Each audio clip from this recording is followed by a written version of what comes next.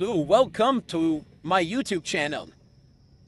5 times 4 is equal to 20 divided by 1 by 2.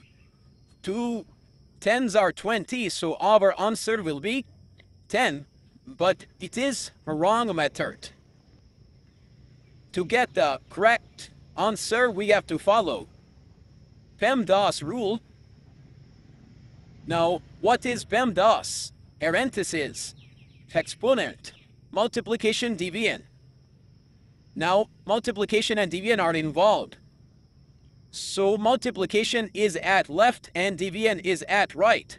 So first of all, we have to perform the operation which is at left. So 5 times 4 will be solved first. So it will be 20 divided by 1 by 2. Now, we have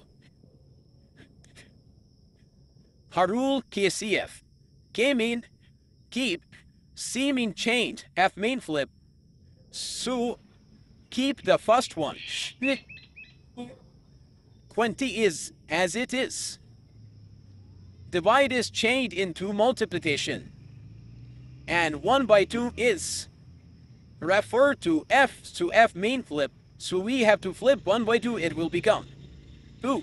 So 20 times 2 is 40, which will be our correct answer.